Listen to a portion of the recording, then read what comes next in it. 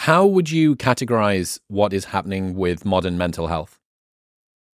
Oh gosh, we're making it worse with too much treatment, too much diagnosis, and way too much psych meds, and convincing people who are otherwise well that they are unwell, that they have a mental health problem. Right, yeah, apocalyptic start there. So take me through, how much of this is an adult problem? How much of this is a kid problem? Are there some cohorts that this is worse and better in? Sure. So if I have a prejudice here, it's that adults mostly can handle their own lives, and we can trust them too. So if some adults have been made to feel worse by things like therapy they don't need or psych meds they don't need or whatnot, I generally think an adult can say, this is helping me or it isn't, and push back and make a change.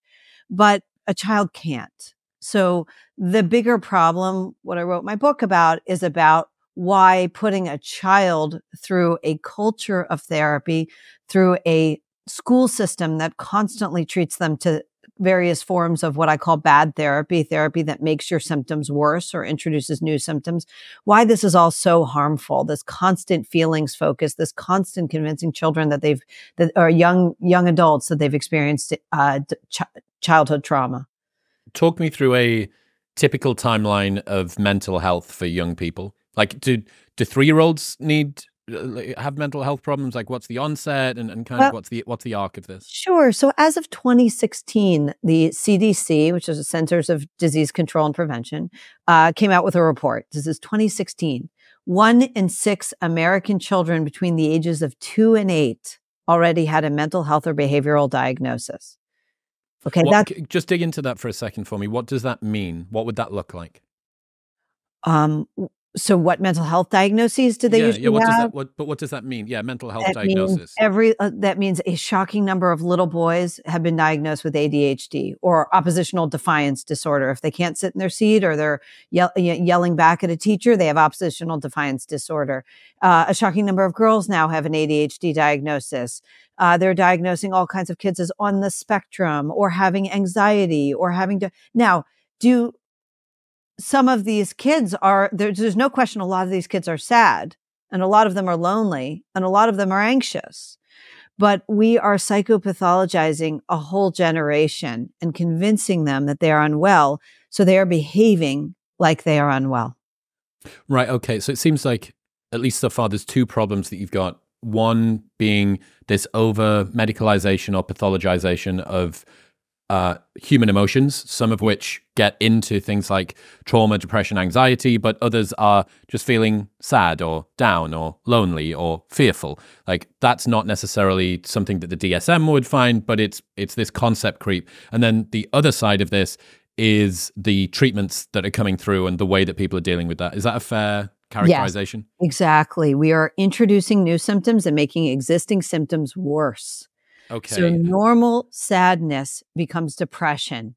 Normal worry becomes anxiety. No young people even use the word worry anymore. It's all, or nervous. It's all, I have anxiety. And they think of anxiety as something they have and therefore have to be treated out of or monitored by a therapist or treated by a therapist or medication, I should say. Okay. So you mentioned there was those numbers from the CDC in 2016. Right. Have you got any idea what percentage of kids are going to therapy, are being seen by therapists? Who are therapists seeing mostly at the moment? Is it adults? Is it children? So it's a great question.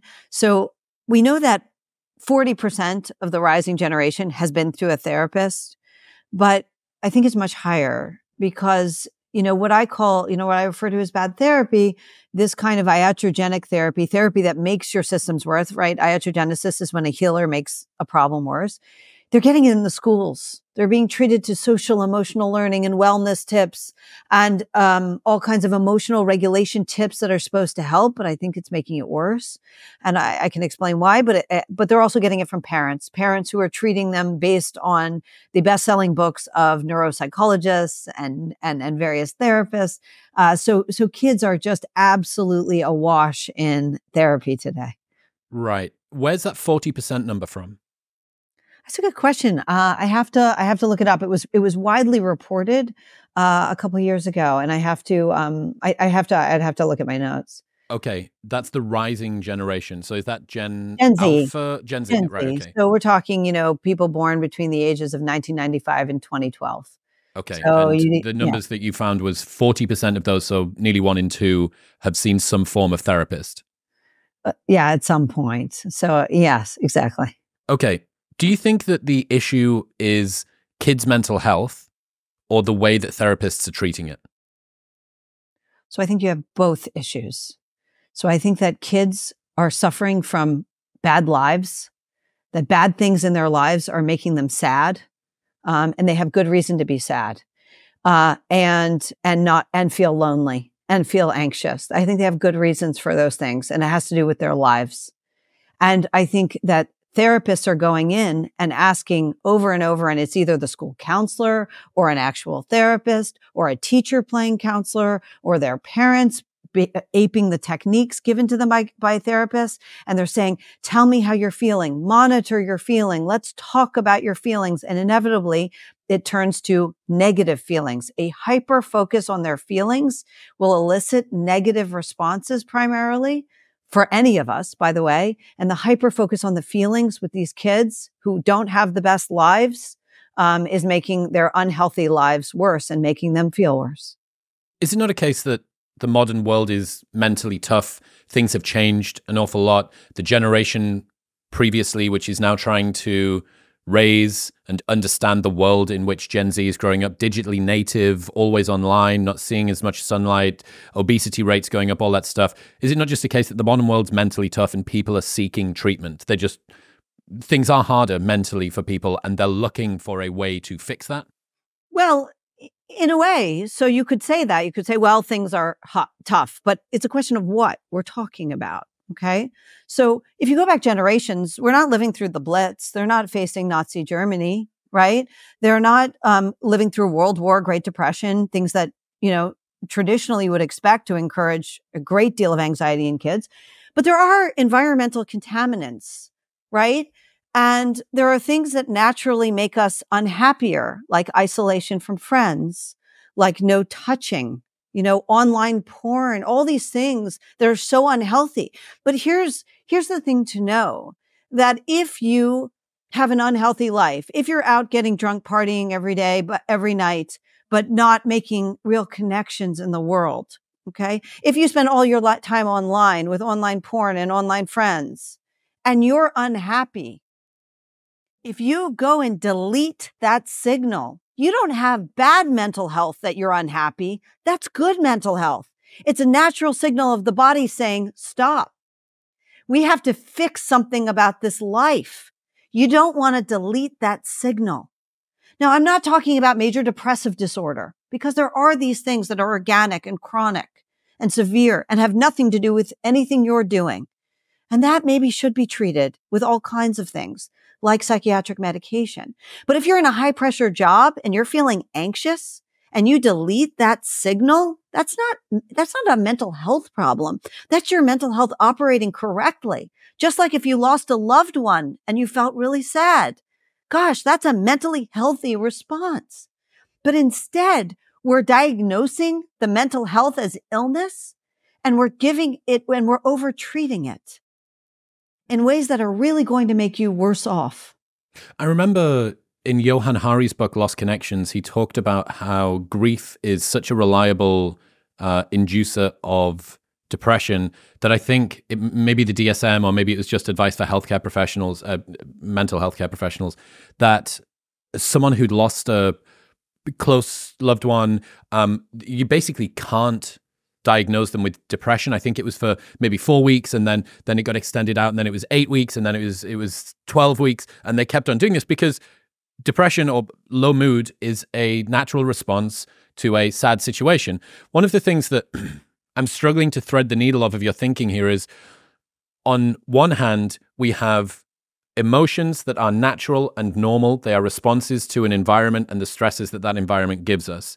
You're saying it is not good for us to ignore those, to try and delete those.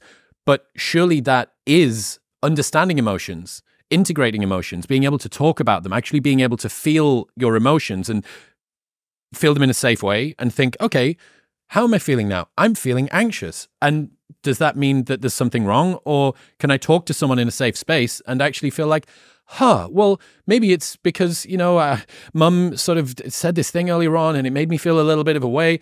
It seems to me that a potential solution to having lots of emotions is not deleting them, but the process of therapy, which is being able to talk about them in a safe place with someone who listens. So I think it matters whether you're talking about an adult or a child. So an adult can absolutely say, listen, I feel rotten. I don't care what you call it. I just got through a divorce. I feel terrible and I want to take a pill.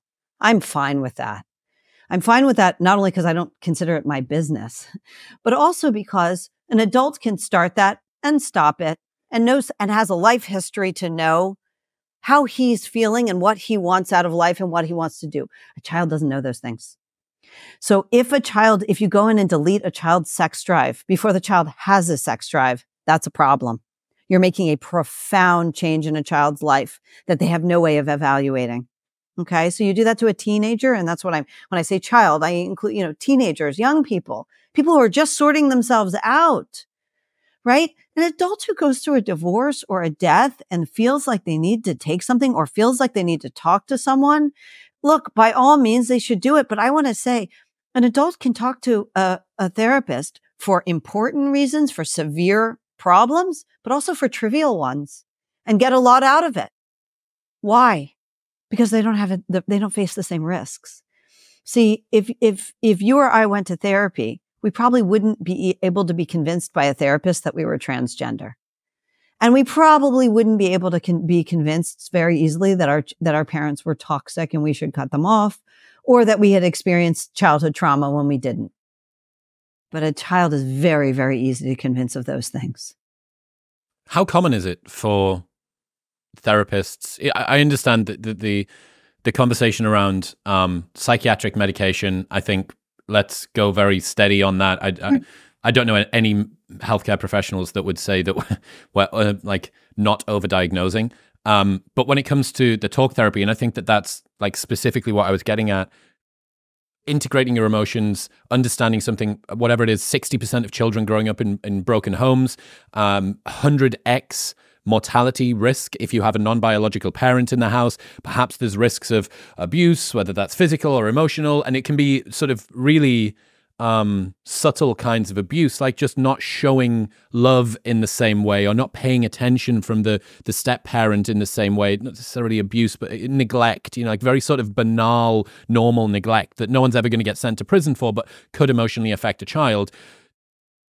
I wonder how they are in a much more difficult environment, much more broken homes, all the rest of it. I wonder how they're supposed to regulate that. I agree, psychiatric medication should be like the 70th thing that you go to, unless it's a really serious scenario. But learning to integrate emotions seems to be quite smart. What is the... Absolutely. Absolutely. So the question is, what are they going to the therapist for? And who are they going to? Okay. So a child in the circumstance you describe may need extra support from an adult. Okay. The question is the adult going to convince them that they've been through trauma? Is the adult going to convince them to regularly rehash their trauma and dwell on their trauma? Is the adult going to leave them with a sense of inefficacy, like I can't do for myself without checking in with this adult? Because those are all side effects of therapy, common side effects that can happen through therapy. And I think they're especially, and children are especially susceptible to them because they don't have enough life experience to push back. And the thing is, our natural resources for overcoming even bad childhoods are remarkable. So it doesn't mean that kids don't need extra support, and they certainly need better lives. So changes in their lives, absolutely. And support, probably they need that too from an adult. The question is what kind? Right? Is it rumination? Is it sitting around rehashing their sad memory of their parents' divorce? Because that could make them feel a whole lot worse. So in your opinion, does therapy make people better or worse in terms of their mental health? Depends if they need it and depends who we're talking about. So for people who are there for a prescribed problem, Absolutely. It can be very, very helpful, even life-saving. Okay. Now, for adults who are there to work on something, that can be very helpful too, because they're motivated to participate and get to the bottom of things. They want to do the hard work of therapy.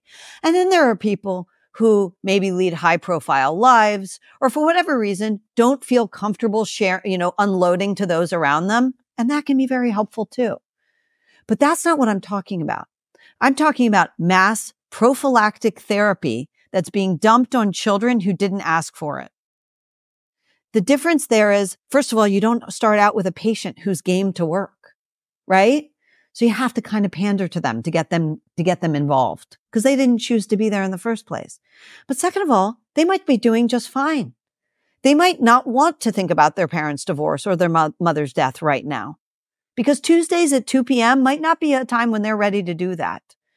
But nonetheless, through school counselors casually dabbling in this, and even therapists regularly asking about it, that's not necessarily helpful.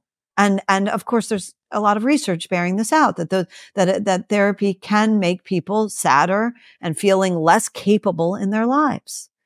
What's the results of that research? What did you find? Sure. So they did these great studies with, there's a lot of it. Burn victims, first responders to catastrophe, breast cancer survivors, all of them, those dealing with natural bereavement, grief from the death of a loved one.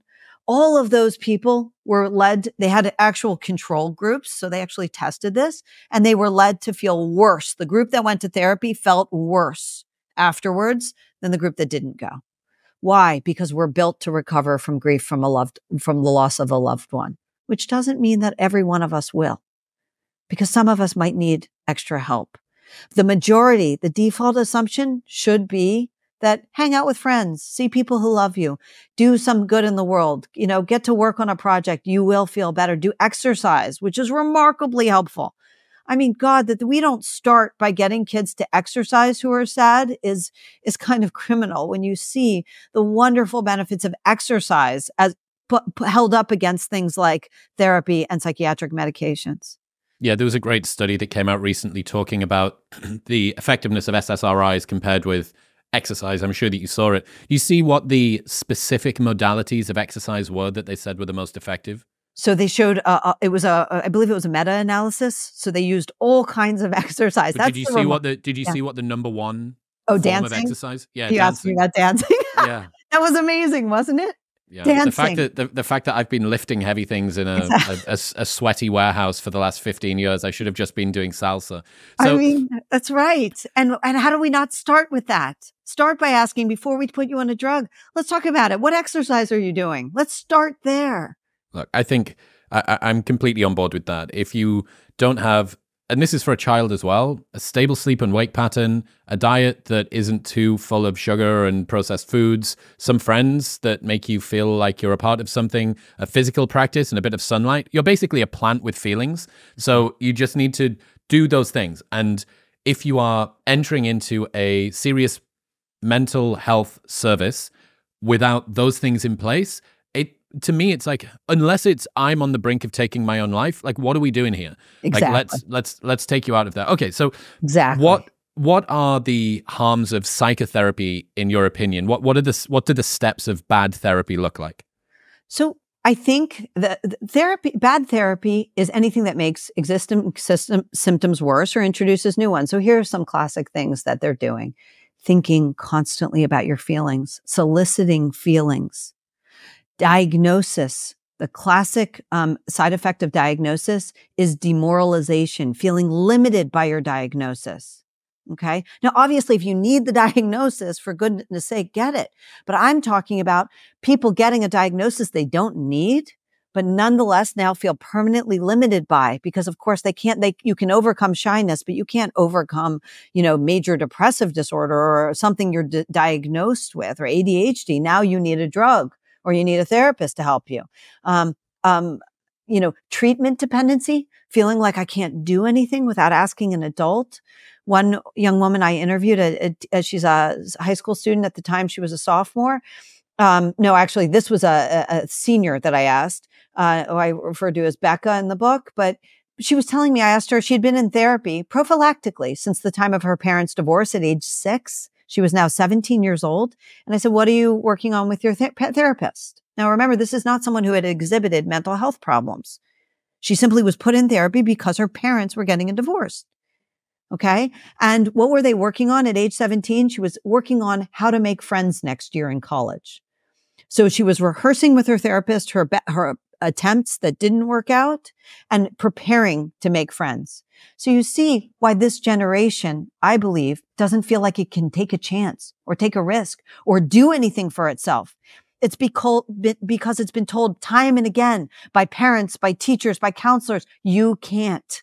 By mental health professionals, you can't. You need it to check in with an adult first. We've made them absolutely frantic that they can't handle a normal life on their own. How much of that can you lay at the feet of over helicopter parenting, mental health professionals, and how much of that can you separate out from social media causes people to spend less time in the real world, therefore their social skills are reduced?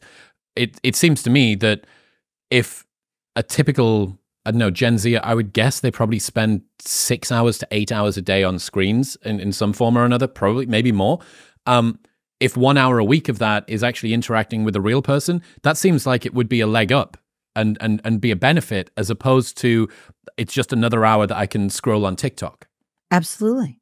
They need more. That's one of the things they need. They need less time online. They need less social media. But they also need less of one of the things that social media is making worse. Less diagnosis. Less self-diagnosis into a feeling of illness.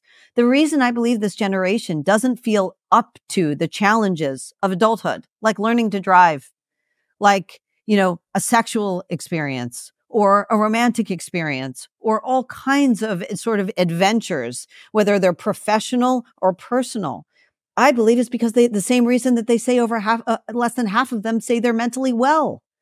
They are acting like people who are unwell. They believe they're unwell, so they don't feel up to the challenges and adventure of life. One of the things that I've been thinking about a lot recently is the integration of emotions and the importance of not hiding away from them. You mentioned earlier on, not trying to delete emotions, not trying to go away from them. Emotional avoidance causes depression, mental health problems. It's been linked with bowel cancer, heart disease, not feeling feelings. My concern is that without therapy or without a therapeutic practice, I don't know where people who are not familiar with feeling feelings and talking about their emotions, I don't know where they go to be able to do that. Whether you're a child or whether you're an adult, like, it's important to not emotionally avoid. It's important to integrate your feelings and use them to guide your behavior as well. You're the stressed CEO that's doing the thing. But you also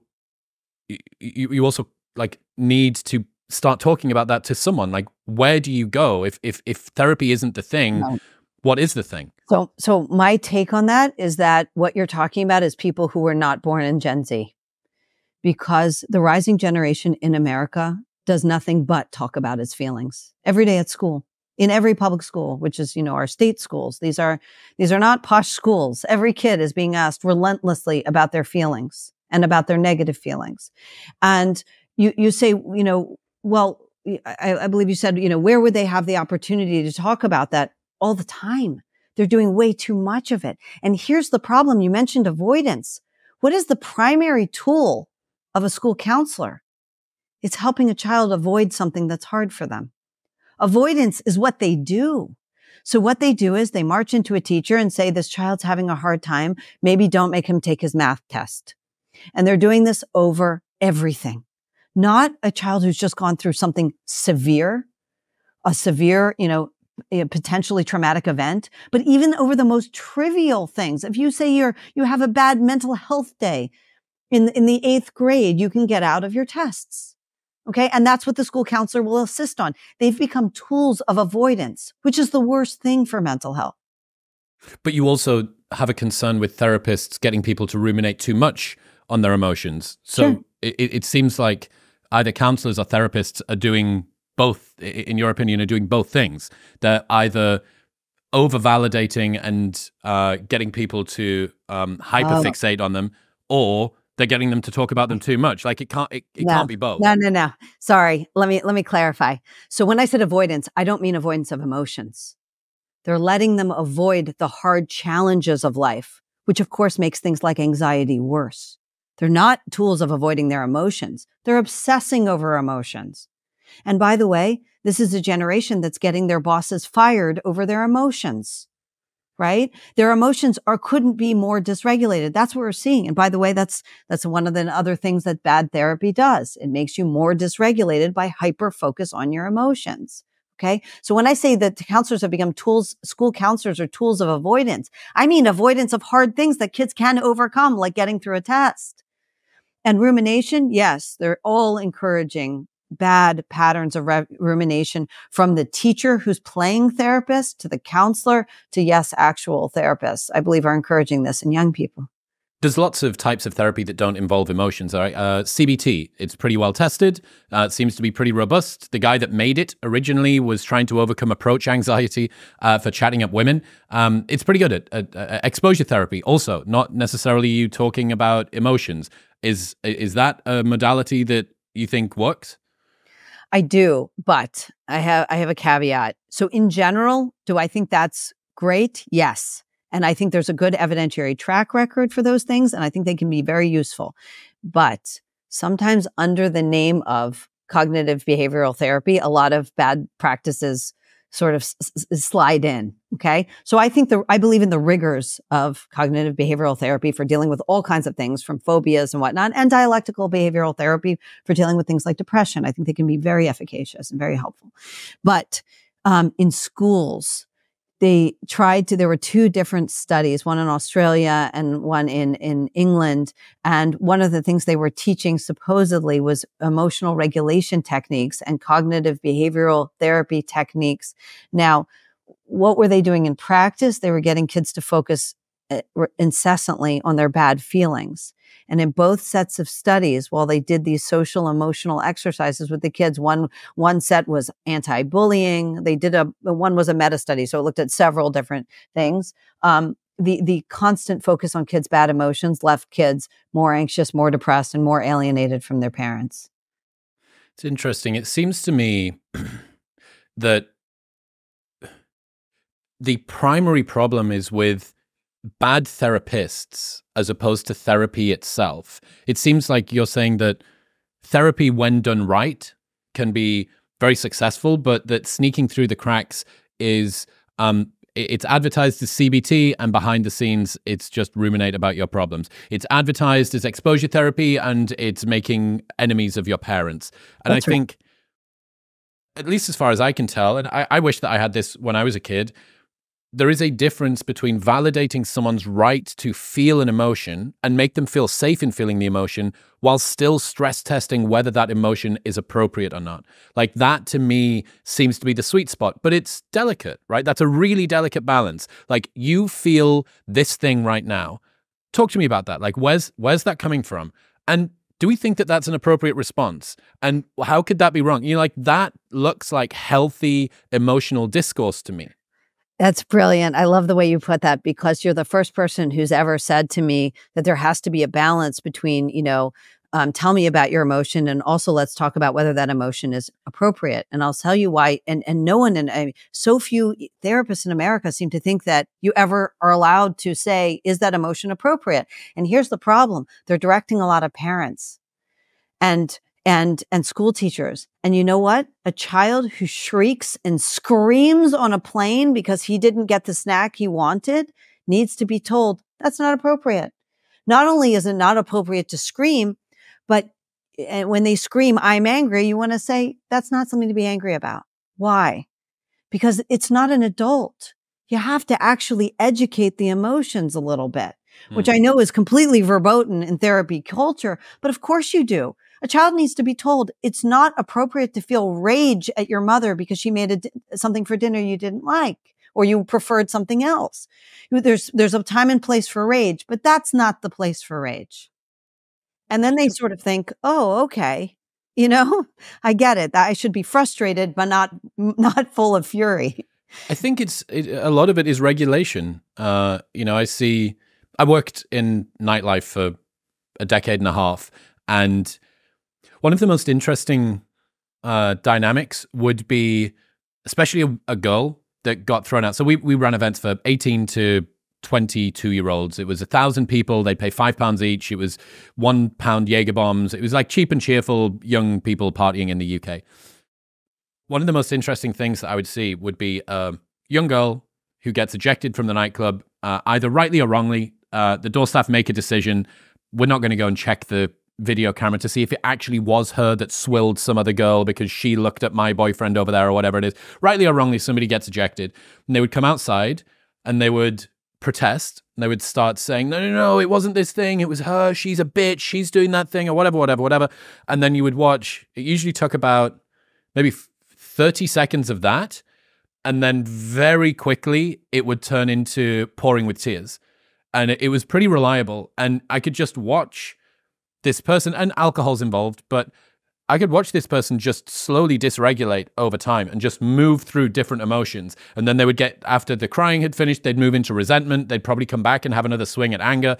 I'm not kidding. Some people, mostly guys were more persistent than girls, especially because it was the northeast of the UK and freezing cold. So the girls weren't dressed. If you've ever seen girls from the northeast of the UK, they don't wear many layers. And but there's been guys that have stood outside of nightclubs they've been ejected from, where I'm stood on the door with the team and the bouncers for like 3 hours, just hurling abuse at the door staff, telling them why it's wrong, explaining to them why it is. And I'm like, look, mate, it didn't work for the first 5 minutes. It's not going to work for the remaining 2 hours and 55 minutes. Like, just you go home or go somewhere else or do whatever. Like, but you're not going to come back in here. But watching that dysregulation happen in real time was so fascinating to just see sort of someone grapple with this. It's an extreme situation.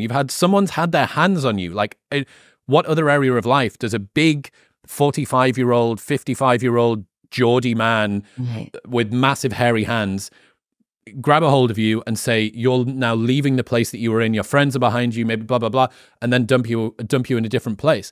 But that was really, really interesting. And that makes me think about what teachers deal with in classrooms. Yeah. You know, like an incident occurs and the kids need to learn to regulate. They need to learn to regulate their emotions. Right. And the question is, do they learn it from a class on regulation, which usually means talking about a time when you were sad or in pain or rejected or felt unloved?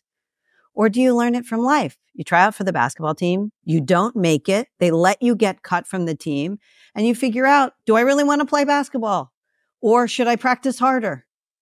That's where you learn the emotional regulation. Everybody, ask anybody, as you, I'm sure, know, it's the failures you learn from, right? And we all have them. And the problem is the rising generation was kept from a lot of failure. And so they are completely dysregulated. They've been told every time they're disappointed that it's the most important thing in the world. And now they're showing up in the workplace and they feel disappointed or their feelings are hurt. So they think they have to get their boss fired because that to them seems an appropriate response to their emotional injury. Talk to me about the treatment prevalence paradox. Sure. So there's a wonderful study that happened while I was writing my book. And it was about a bunch of researchers who noticed that, there was this paradox in the treatment of depression across the West. Wherever there is great pervasive treatment and great accessibility of treatment, we should see point prevalence rates of any disease or disorder go down. Okay, this is true from everything from dental care being more available and seeing less tooth rotting and tooth decay to maternal sepsis, or all number of diseases, death in childbirth, things that you would expect to see go down with or treatment, early spotting of breast cancer. Screening, you would expect to see rates of death from breast cancer go down with better treatment. Instead, across the West, with more prevalent treatment of depression and more access to treatment for depression, that has coincided with a stark rise, a rapid rise in rates of depression. And the question is why? Are these two things just coinciding? Is that just happenstance? We know at the very least the treatments don't seem to be effective. So my contention is that actually a lot of what flies under the rubric of treatment is actually making things worse. Where have you drawn that direction of causation from? Is there any research? Is there any evidence on that? Yeah, sure. So a few places. So why do I think that it's not just they're not just coinciding, they're making it worse? Because the language, first of all, we've seen there are a few reasons. First of all, we've seen a rapid rise in treatment with no dent in rates of depression. But it's more than that. It's not just that depression isn't going down. It's that more people are exhibiting the behavior of depression by talking about their pain, by ruminating about their pain, by sharing and dwelling on their pain. That's the biggest symptom of depression. And that is exactly what we'd expect to see from people who are induced in the practice of cultural therapy. Meaning, not necessarily, many of them are getting it from an actual therapist, but some of them are just getting it from their teacher. The idea of constantly sharing with their problems. But also you see it in their language, the way they're understanding themselves and each other. You're seeing people who are pathologizing normal life, who are seeing themselves as unwell and sick all over the place. And when they say they're unwell, they sound like amateur shrinks. They're using the language of psychotherapy. So at the very least, what we're seeing, I think it's very clear, is that young people understand themselves, each other, and their entire lives through the lens of psychopathology. So I think it absolutely is related to the behavior they're exhibiting, which is, I'm unwell. I feel lack of efficacy in the world. I feel like I can't take a risk. I'm full of phobia and anxious. These are all things we would expect to see from too much, what I call bad therapy. These are the classic iatrogenic harms of therapy. So I don't believe it's an accident. I think they're intimately related. And as you mentioned on social media, these young people are identifying with their diagnoses. So you might say, well, how do you know that their diagnosis had that impact on them? That it really did have that iatrogenic effect of limiting them? Because they believe it. They believe it. They're the ones who introduce themselves by their diagnosis. That's proof of demoralization, meaning the coming to identify and feeling like you are so limited by your diagnosis is the most important thing about you. So I think just listening to their talk and the way they describe their pain and the way they describe their lives is the biggest indication that, yes, it is therapy that's playing a huge role in all this.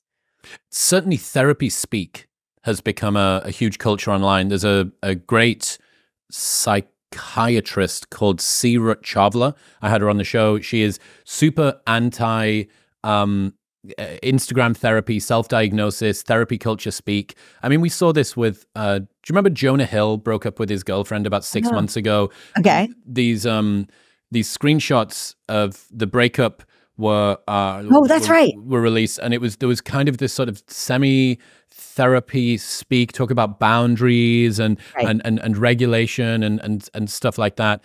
And I do think that there is definitely I would 100% agree.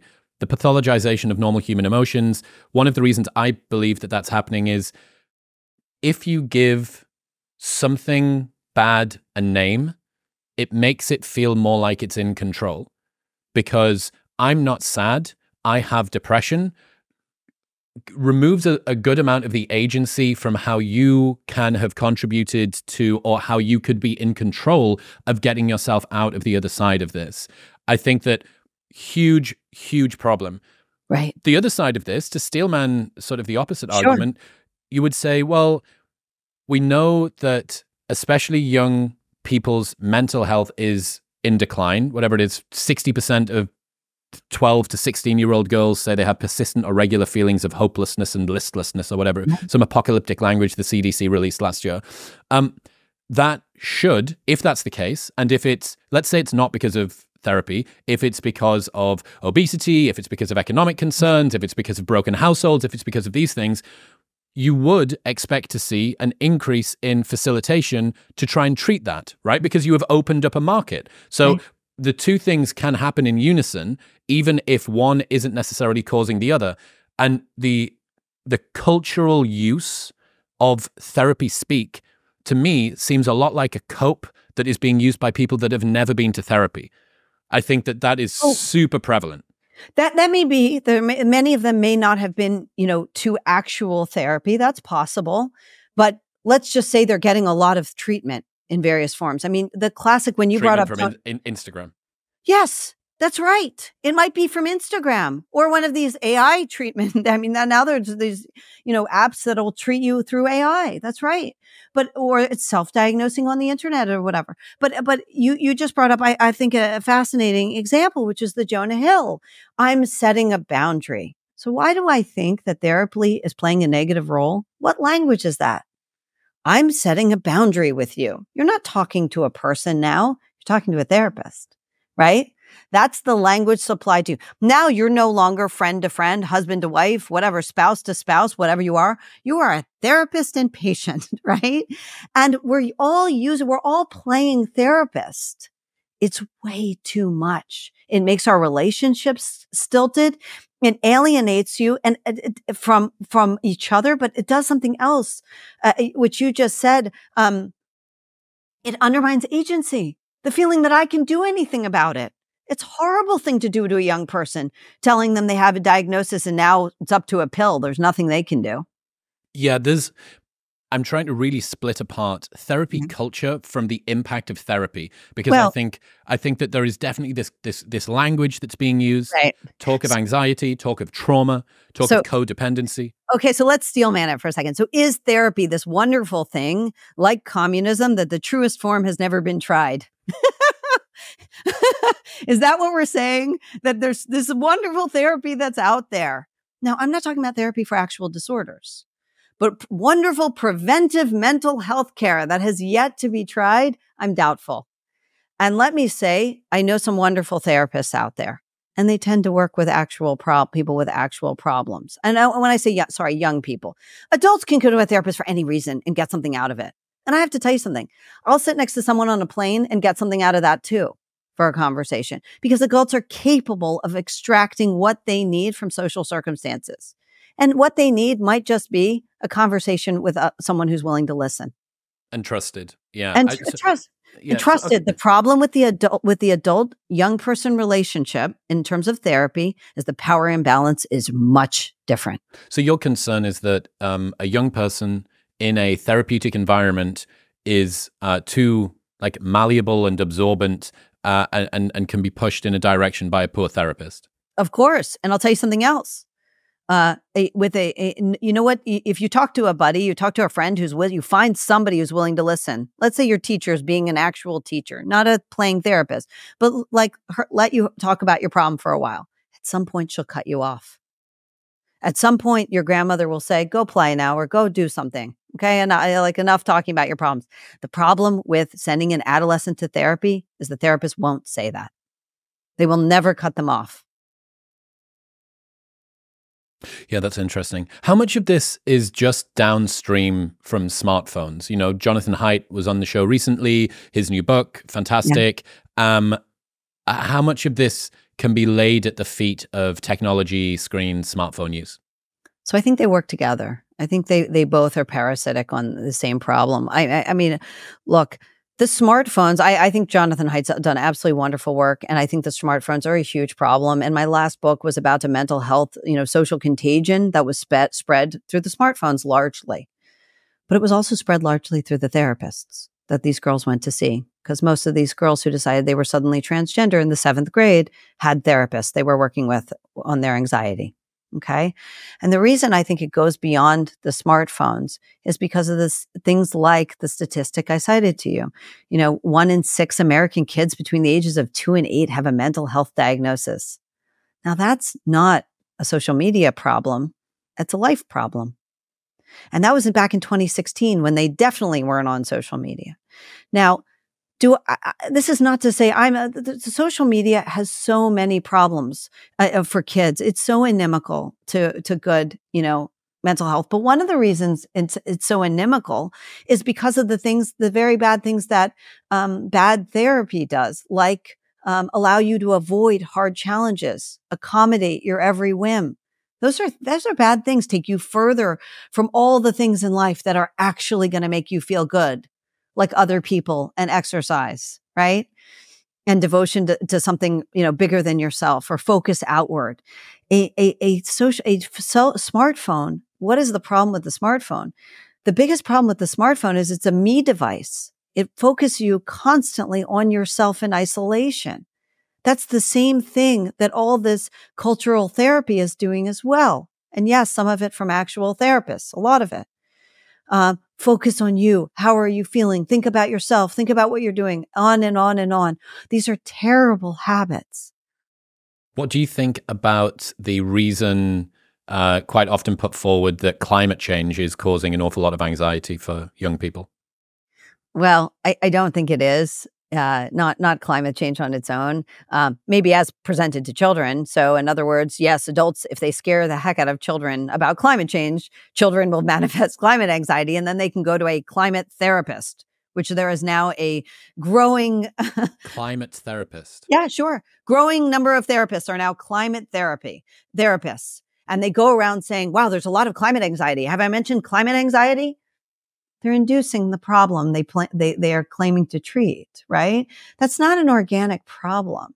We have had so many climate challenges, let's call them, or environmental challenges over the course of human history. And in recent history, we've been very aware of them.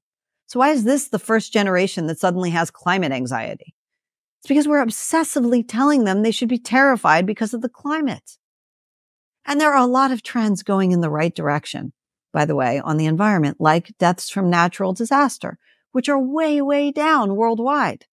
So the climate itself isn't the cause of the problem. It's the way we're scaring young people. I would certainly agree that the narrative around climate change is I understand, again, to try and steelman the other side, I understand why people who are concerned about the future of the climate want to make it as big of a deal as possible, because they think this is the only way that I can galvanize anyone to care about kind of this unseen issue that they believe is going to creep up on us and then cause a catastrophe in future.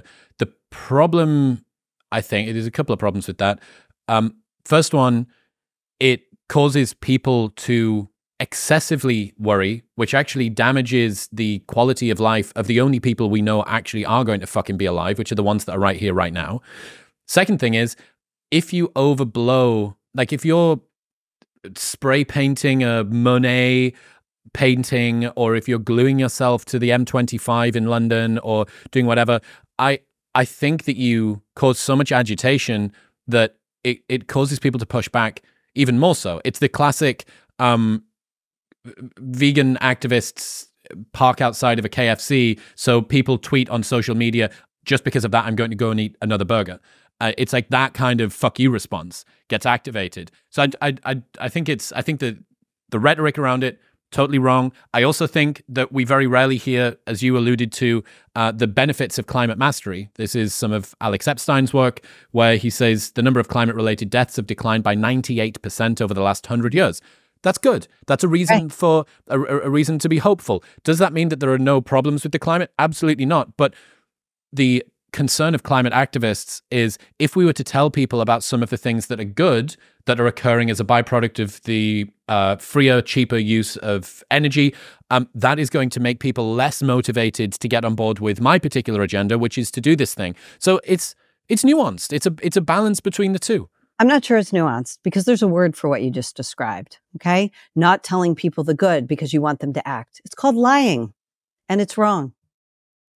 So I don't think it's terribly nuanced.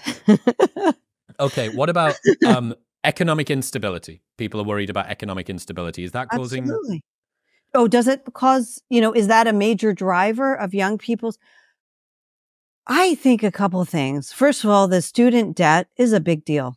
I don't dismiss that. It's a big deal to leave school with that kind of crushing debt. We have real challenges in this country and throughout the West. Major challenges. Okay? Are they worse than they've ever been? Maybe some of them are, but a lot of them aren't. And I promise you this, the most unhelpful response is to say, we're all doomed. I have so much anxiety. I'm now going to sit on my parents' couch for the next decade, because that's not helping anybody. So where are the people who are saying, I'm going to help with climate change? I'm going to help create new... They're glued to the M25. Right. They're glued to the Mona Lisa, claiming they're doing something for the climate. Now, if you believe that, that the person who glues herself to the Mona Lisa does so because she cares so deeply about the earth, I forgive my skepticism. You know, that's certainly not a way to behave if what you care about is the climate. What about an externalized locus of control? That seems to be, if you were to describe much of the language, like semantically, if you were to probably do an analysis, there is very much this, I don't get to impact my future. I have very little agency in the world. I am at the mercy of forces that I have no control over. That's right. And you know why they have so little agency? Because they believe they're unwell. People who believe they're sick don't believe they're up to the challenges of life, because when we're sick, we're not up to the challenges of life, right?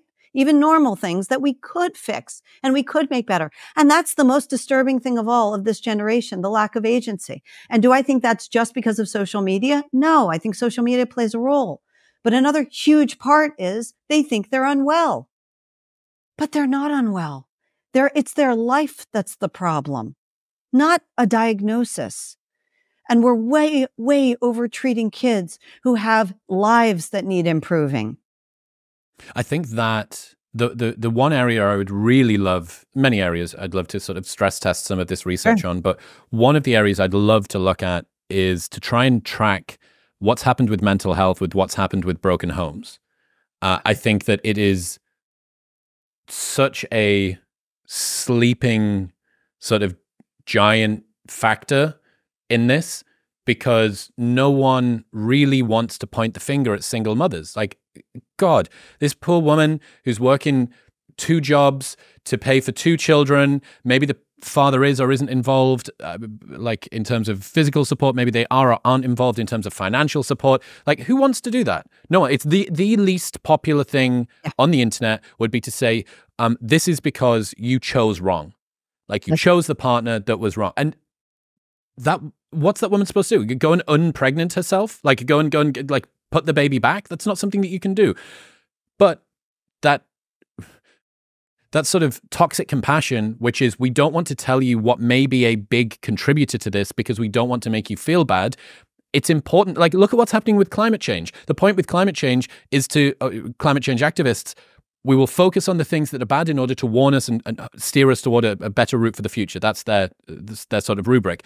The same thing has to be true in other areas as well. And I think single parent households, like, so reliably must, I've not seen any research about what it does emotionally in terms of mental health outcomes, but it has to have a huge impact, especially on young girls. I had Anna Machin on the show, who did a phenomenal book about the importance of fathers in the raising of children. And you often hear about how important it is for fathers to be in the lives of boys, to sort of regulate their aggression and teach them how to do rough and tumble play. And it does seem to be very important that fathers are in the lives of boys up to sort of their teenage years. But the really important period in her research was sort of 11 to 16 for girls, that was a really important time to have dad around. So I would love to try and work out what is the impact, and could you track some of these mental health trends along with the declining dual parent household and sort of decline of increase in divorce? Okay, so I didn't look at the increase of divorce per se to be able to tell you what eras it started and what rate we're at now. But here's what I'll say. Would I deny anything that you're saying? No, of course not. I totally agree. Of course, all those things are contributing factors, but here's the difference. How do we deal with them? I have met parents, and I think we all know these people, who are raised by single mothers and are remarkable adults, strong, good people. They are reliable employees. They're not taking mental health days off of work. They're showing up. So can you raise a good child to adulthood in very difficult circumstances? Absolutely. But can you do it if you've told the child he's been traumatized and he'll always be living with trauma? Maybe not. Maybe now you're making it impossible to raise him to do much of anything. Certainly, having a child being raised in a single parent household by a mother or father that needs to work more, which means that they give them less time, and then saying, oh, by the way, you don't have any control over the outcomes in your life, and the climate's going to kill you, and you're never going to be able to own a house. No. I mean, there's a breeding ground for people to be unhappy. What do you mean when you talk about social emotional meddling? Like, what is that? So these are they have the social emotional programs in schools in England as well as America, but it's all over America. And it's in theory, the idea is that they're going to teach emotional regulation through a series of discussions about emotion. We'll introduce concepts of emotion. And we know things like having a big vocabulary about emotion is a good thing, right? It's good for people to be able to separate frustration from anger, so that they can realize, oh, I'm not really angry right now. I'm just frustrated, which is different, right? So with this theory in hand, they're making a lot of problems for kids. Why? Because in practice, however it was intended, in practice, in order to get going a discussion of emotional regulation, what teachers are doing is they're saying, okay, let's talk about a time when you were happy. Not much to talk about in terms of emotional regulation, right? No one's worried about regulating people's happiness. Now let's talk about a time when you were bullied, sad, left out, when you felt lonely, when you felt like neglected. Now we're cooking. So they spend a lot of time inducing rumination in kids, this bad pathological practice of rehearsing your past pain. And there's something worse too. When you go into a school and you get kids to talk about their pain, not only are they going to naturally try to one-up each other with pain, not only are they going to likely to misremember things, past events as worse than they actually were. But who was in charge of keeping them safe? Naturally, it leads to the conclusion that mom or dad failed me in some way. So this is the reason you're seeing kids leave these programs more alienated from their parents. That's interesting. So that's one of the first things that I think seems to be an obvious difference between an adult doing therapy and a child doing therapy. Yes. If you have a relationship, it seems to me that reminding a child that their parent is there to protect them and to keep them safe while they're still in their care, that seems like a smart idea. Obviously, you don't want to pull the wool over their eyes. There are abusive, whatever it's called, action things where you need to actually get the child out of the home and put them with grandparents or whatever. But certainly as an adult, you can talk about what happened in childhood with distance, because you no longer need to believe that this, benevolent house leader person, they're not still in control of your life. So certainly while you're a child, degrading the quality of trust from child to parent, I think is super dangerous, because you're asking a young person who is going to be struggling to rationalize this. Self-regulation isn't really going to be there in as good of a quality. And like the one place that they want to be able to feel safe is at home with mom or dad. And I think that's certainly a big difference between dealing with children and dealing with adults. If you're 25 and have moved out of the house and are no longer reliant on that and had a complex relationship with your parents, you give yourself not only like temporally, geographically, emotionally, you give yourself distance. You can look at that and you don't need to still be at the mercy of that relationship. But if you are a child and that relationship between yourself and your parents gets degraded, or you start to lose faith in them and stuff like that, I can see how that would cause them to be more fearful and just be like, well, I can't trust any adults anymore at all. Right. That would increase fear. Because if you think convincing a child who has okay parents, not even great parents, okay parents, just good enough parents, that their parents are no help to them and might have let them get hurt. If you get them to mistrust their parents on the idea that the school counselor is going to be there for them, you're setting them up for a lot of pain. Why? Because the child may have a problem over the summer or during spring break, or a million other times that the school counselor is not there for them. It's so it's such a lie that the school systems are there to save kids from slightly neglectful parents. Now, in an extreme circumstance of abuse, of course, you need to go in there and get the child out. But that's not what we're talking about, right? We're talking about this dumping of therapy on every child. But I'll say something else that occurred to me, Chris, when you were talking about, how good therapy can be for an adult. Look, it also really depends on the adult, because a lot of young adults, there's no question therapy is participating in their alienation. Young adults, the oldest members of Gen Z, are alienated at parents and cutting them off in higher numbers than we've ever seen before. And they're doing it for reasons not because they were physically or sexually abused or anything dramatic or severe, but usually like I felt I wasn't emotionally supported by my mother. It's things that, gosh, if you raise children of your own, you might think that you could excuse, because it's really hard to raise kids, actually. It's pretty hard. And it's really hard when you have a job and you've got, you've got so many worries of your own to constantly be there for every single thing your child may or may not need in the future. It's hard. It's a hard job. And therapists have been participating in convincing young adults to cut off their parents in higher numbers. There's something else too, Chris. You talked about how wonderful therapy was for you. And I can tell you, I found it very, very useful at different times in my life. But here's the thing. It also is because of you. So I have a feeling you're the sort of guy who could get a lot out of talking to a bus driver for an hour too, right? Or talking to your grandfather or anybody else. You'd probably get a lot out of that. So the question is, the therapist as a profession, are they doing more help than harm? Well, with kids, I think they're doing more harm than good. What about the use of the term trauma? We see this bandied around on the internet a lot. It's maybe the worst thing to happen to this generation is the overuse of the word trauma. There's a wonderful new study out by this woman, Kathy Wydum, who does these brilliant prospective studies. I believe she's British, but I don't know. And she does these brilliant, prospective studies, which are the most rigorous kind. And she looked at kids who had documented instances of abuse as children. And then she waited and followed them and checked in again 10, 15 years with researchers who were blinded as to which group they fell into. Were the kids who actually experienced a traumatic event or a potentially traumatic event, or those who didn't? And what she found was the most important factor in whether they had adult psychopathology, adult mental health problems, was whether they thought the childhood incident was whether they made that part of their narrative.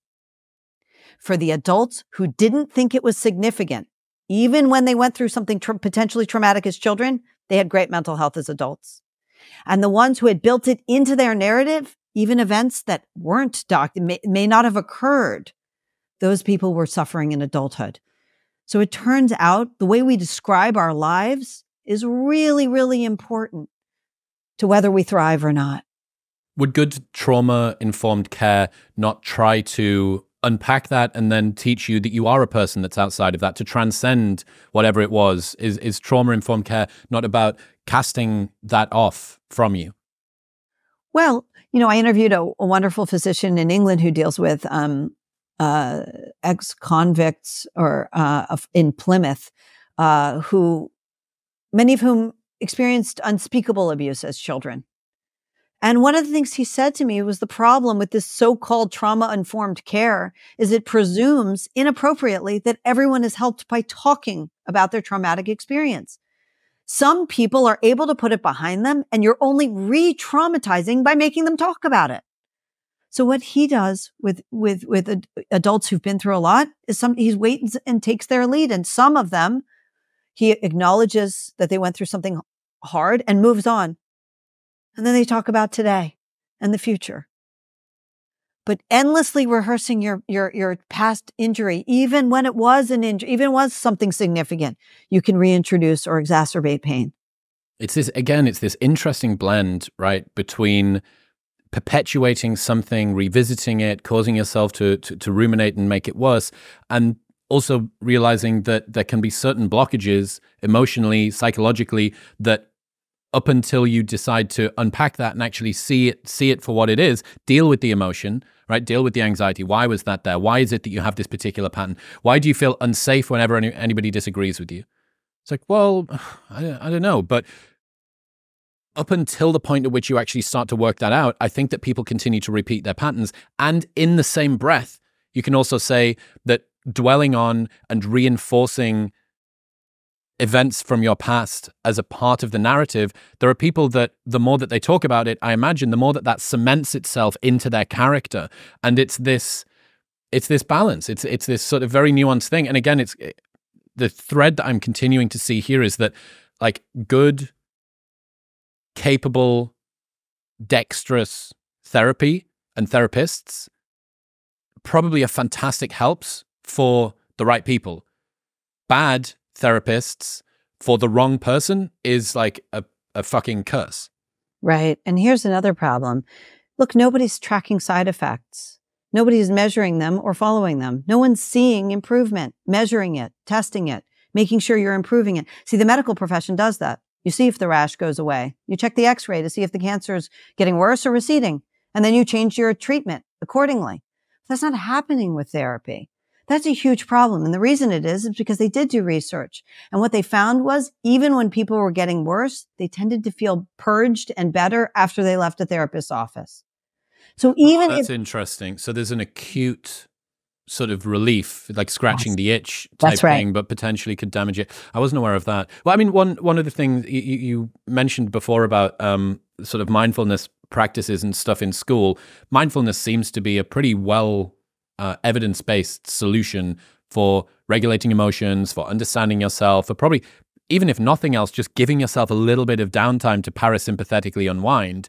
I would hope that even bad mindfulness, I don't know if there is such a thing as bad mindfulness. It's like, hey, sit and focus on your breath for 2 minutes, kids. Like, we're going to do mindfulness minute on Tuesday or whatever.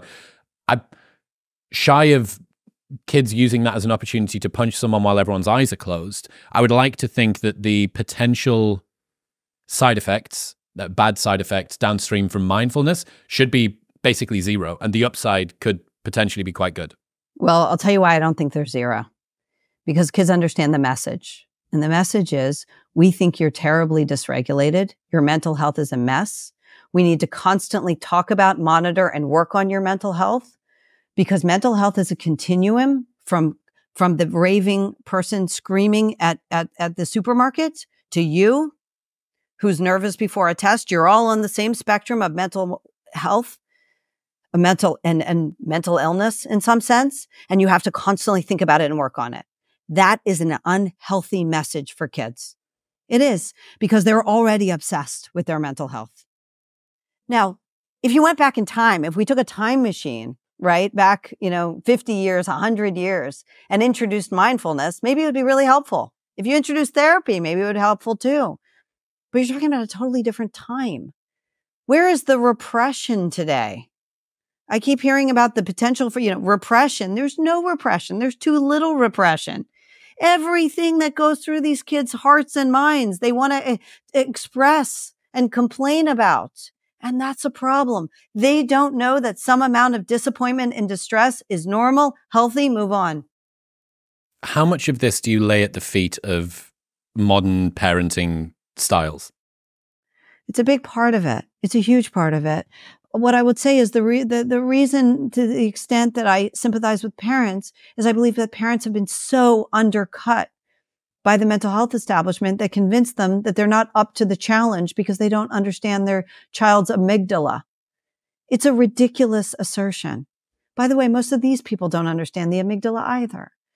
But the idea that you have to have studied the fight or flight impulse and the, instincts and the lizard brain, you have to memorize all these things before you can raise a child, is so preposterous. It's so untrue. And by the way, most of their claims are just neurotrash. It really is a bunch of nonsense. How so?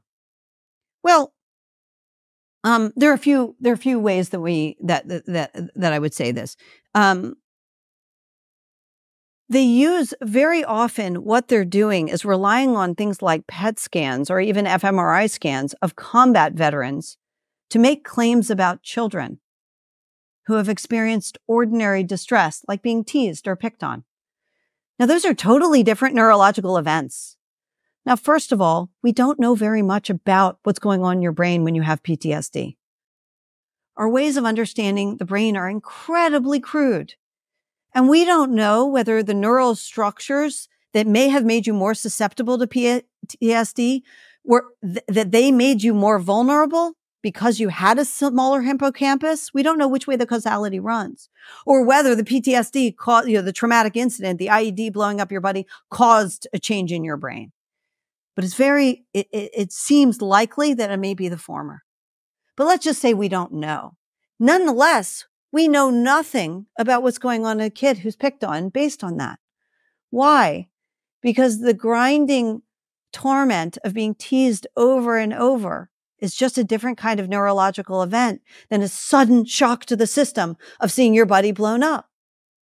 Your brain can habituate. As hard as it is to be teased in middle school, your brain actually habituates. And we are actually built to be resilient to a certain amount of that teasing, as unpleasant as it is.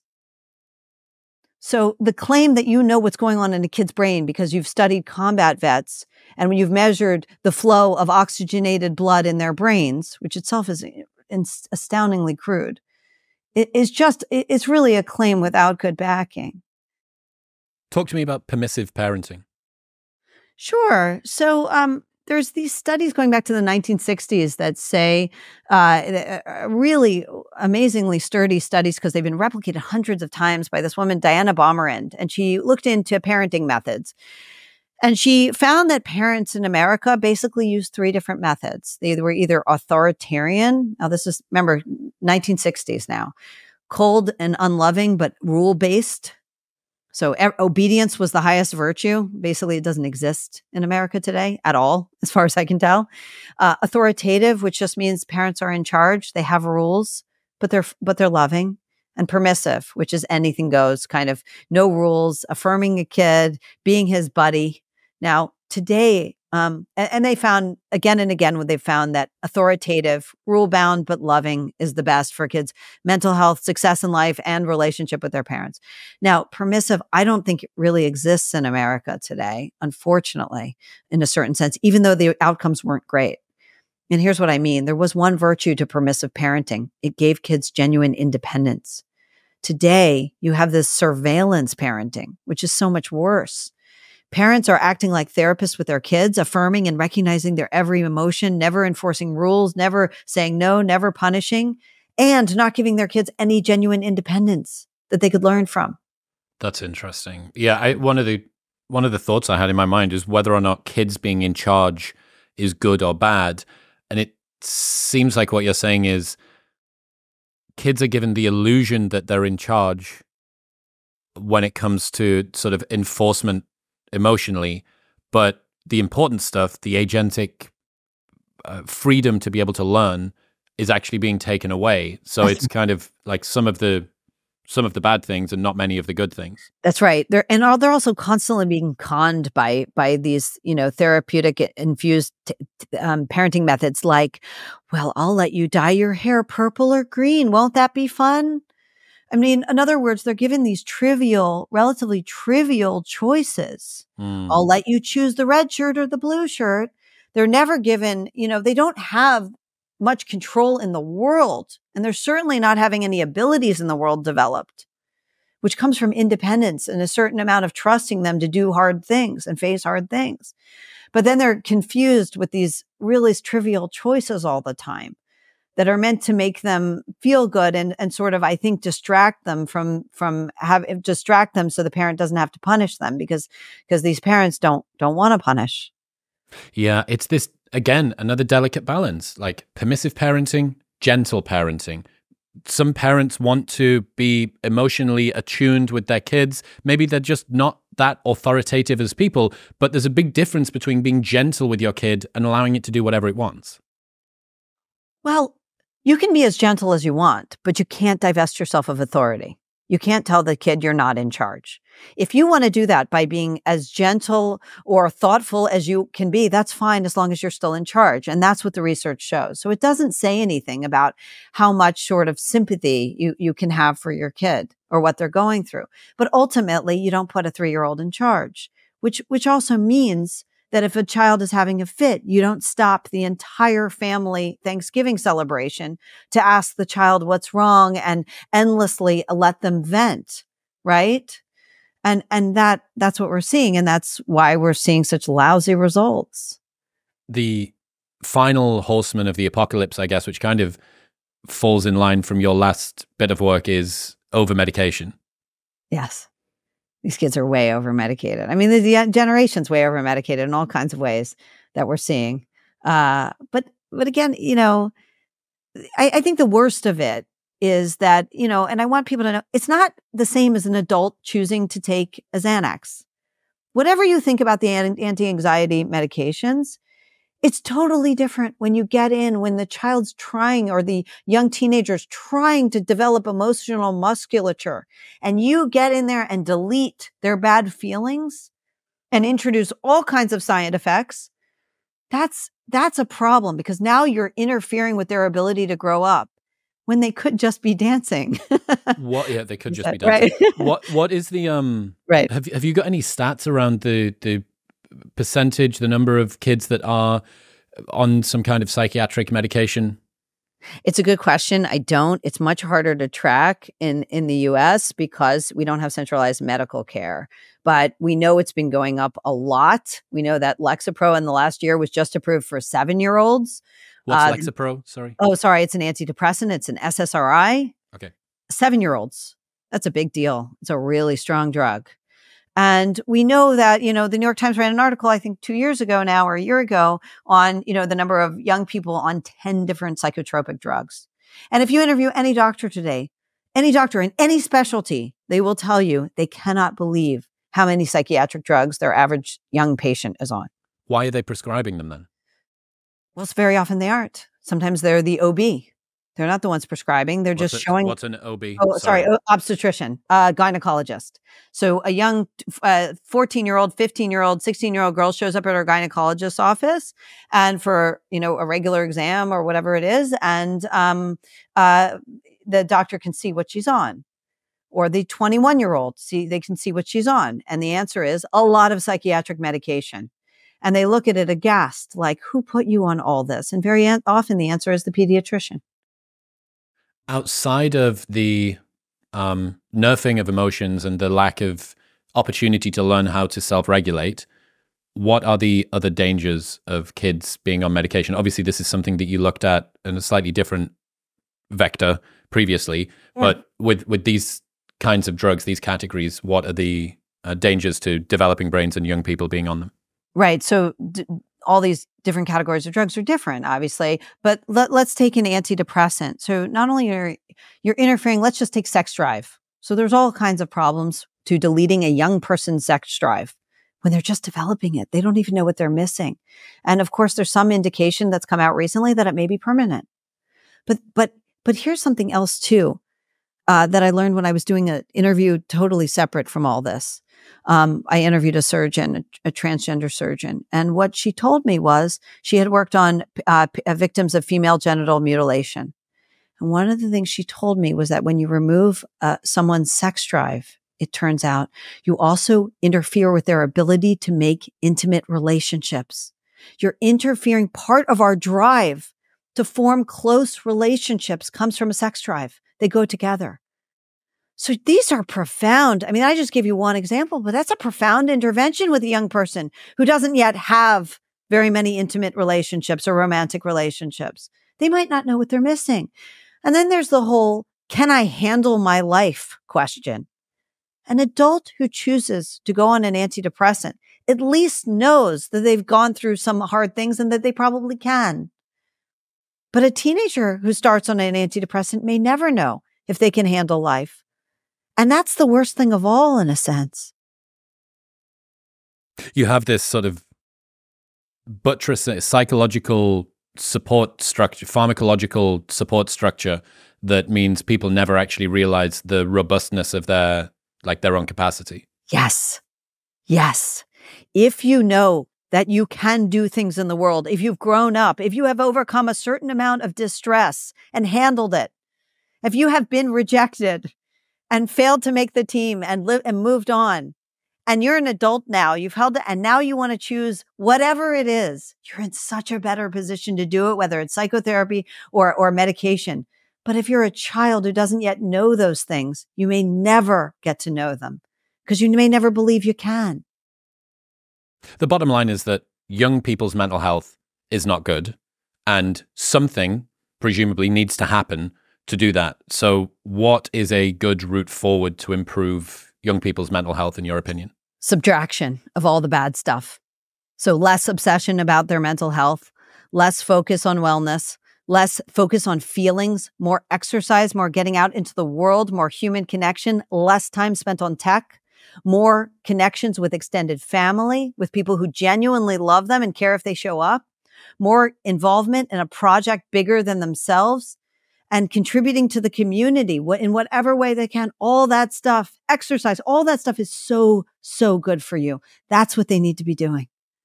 Have you thought about how to operationalize this, or how you would implement it? Is this something that needs to happen at a governmental level? Is this something that needs to be implemented hardcore in education and for schools to follow? Is this something that's the responsibility of parents? Like, who does this fall on when it comes to implementing this?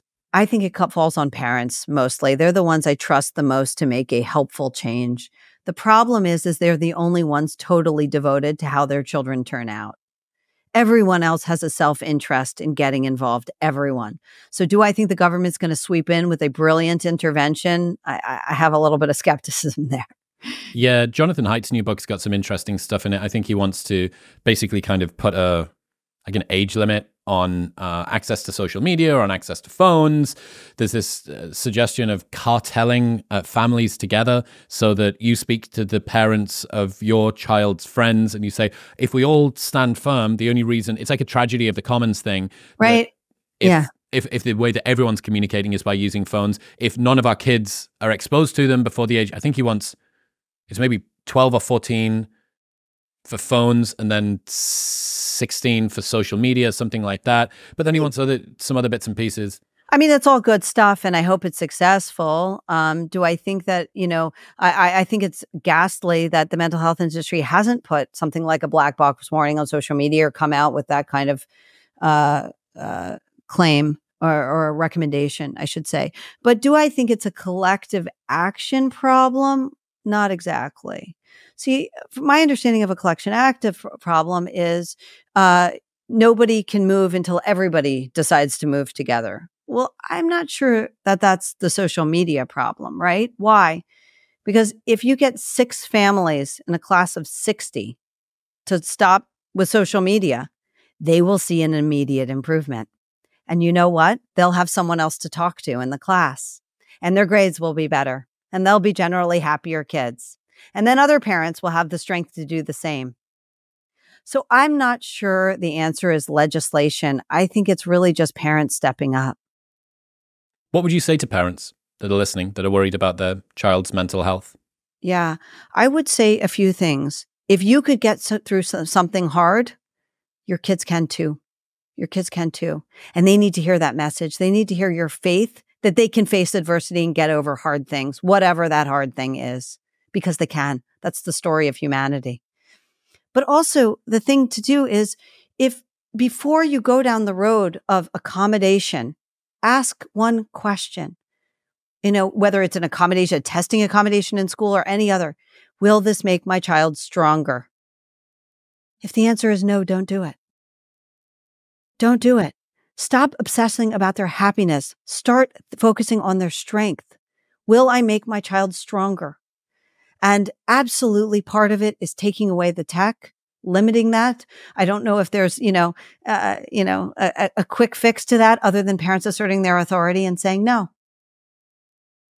Abigail Shrier, ladies and gentlemen, where should people go? They want to keep up to date with the work that you're doing and check out your stuff. I'm on Substack under, my Substack is The Truth Fairy, and I'm on Twitter, Abigail Shrier. Abigail, I appreciate you. Thank you. Likewise. Thanks so much, Chris. If you enjoyed that episode, you will love a selection of the best clips from the podcast over the last couple of months, and it's available right here. Go on. Give them a watch.